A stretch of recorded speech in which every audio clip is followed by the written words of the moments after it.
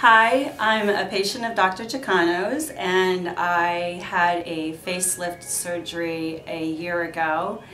And when I was thinking about getting a facelift, it was a very scary thought process that I went through. I didn't know what to expect or how it might turn out. So, the first thing I needed to do was find a good surgeon, and obviously, you don't go consulting all your best friends about, plastic surgery and getting a facelift. It was something I sort of did in private.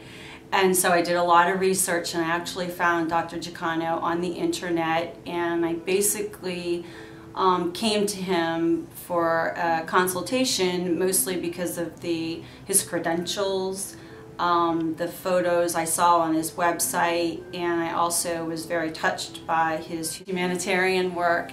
And so when I came to meet him, I wasn't sure what to expect, and we had a really great meeting. He answered all of my questions, he made me feel at ease, and I was very confident that the work that he was going to do was going to turn out wonderful. And I have to say, the patient coordinator, Diane, she was fabulous. She made me feel comfortable. She also answered a lot of my questions. The front desk, everybody. And then when I came in and I met the nurses the day of my surgery, and I'm like, oh my gosh, more nice people.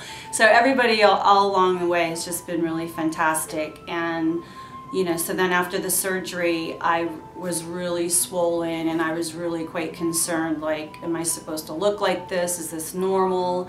And when I came in to see Dr. Jacono again, the staff was always really supportive. They let me know that, yes, your healing process is normal. I almost didn't believe them, but sure enough, here I am a year later, and I'm so happy with the results. I had the jowls down here, and I just looked so much older.